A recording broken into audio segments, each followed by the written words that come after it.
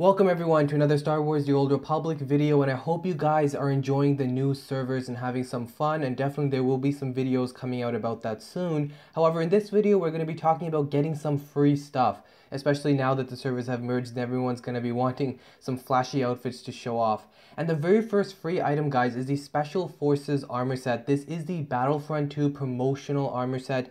I just realized also that the upper body armor, maybe the helmet a little bit too, is actually going off the Inferno Squad design from Battlefront 2, and the helmet is a reskin of basically the fighter pilot helmet that everyone got. However, the upper body armor is kind of cool, and all in all, it's a really good looking Imperial armor set.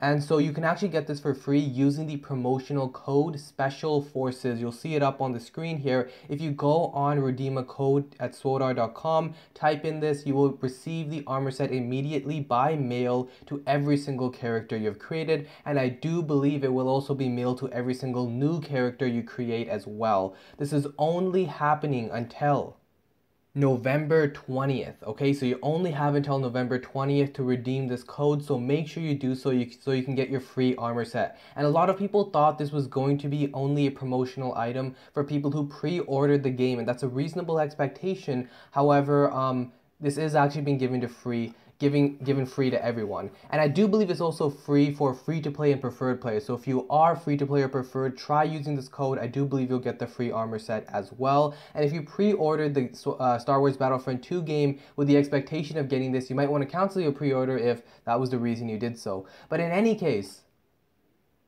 I think it's awesome everyone's getting this free armor set. I personally thought it was going to be a cartel market item or something. In terms of the armor set itself, you'll see it up on the screen here. Looks pretty cool, but there's nothing really special about it. It's not bound to legacy, which means it doesn't have any other use other than just for the aesthetic appeal. It does, of course, have the customizable slots for you to put in your armorings and stuff, but I thought this was going to be bound to legacy. That would have been a little bit cooler because then it has that use beyond just being an armor set. But in any case, once again, guys, November 20th, okay? I want to emphasize, make sure you guys use the code before then. It's only 10 days since I upload this video, so. And the next main thing I want to talk about here is actually the Darth Hexid companion. So this is another free companion that you can get just by doing some very few and minor activities in game. Darth Hexid is the companion back from the Dark vs. Light event, I believe a year ago.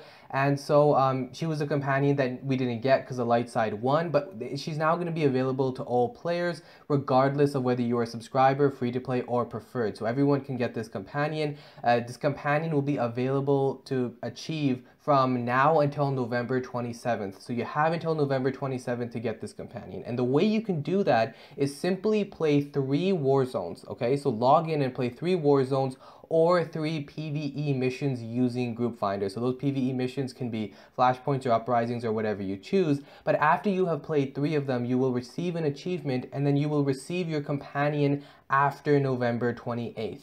So you won't get your companion right away, you'll have to wait, but you will have gotten the achievement, and therefore you will have basically gotten the companion. You just need to wait until it's mailed to you. You only need to complete the 3 missions on 1 character. It will unlock legacy-wide. So if you do it on 1 character, you will not just get the companion on that 1 character, you'll get it for everyone. The companion will be mailed to all of your characters, and also it will be mailed to all of the new characters you create as well. Now, Darth Hexid is described to be a very bloodthirsty Sith type of companion, but of course Jedi can use her as well. She's going to be fighting for the Alliance because she hates Zakul. She's always willing to take up enemies. I'm reading off of the description here, and BioWare considers her to be a powerful asset, and she can be achieved via story. So it's not just this random companion you're being given, but if you do want to go through the story cutscene and get her kind of through the story way, you do need to have completed Knights of the Eternal Throne. So if you've completed Knights of the Eternal Throne, then you can go to Odessen after November 28th, and you can find her in the cantina, talk to her, and recruit her that way. If you have not completed Knights of the Eternal Throne, you can still get Darth Hexid. You will just be mailed that 1 token, and then you use that token and you will just get her right away. But it's kind of weird because you don't get her via the actual story.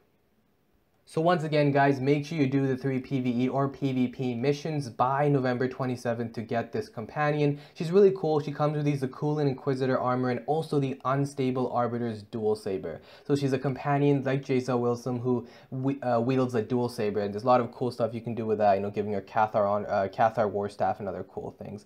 So it's definitely a nice companion to have and very, very easily obtainable for everyone regardless of whether you're a subscriber or not. So I hope you guys are enjoying the server merges. I hope you guys are going to enjoy these free items.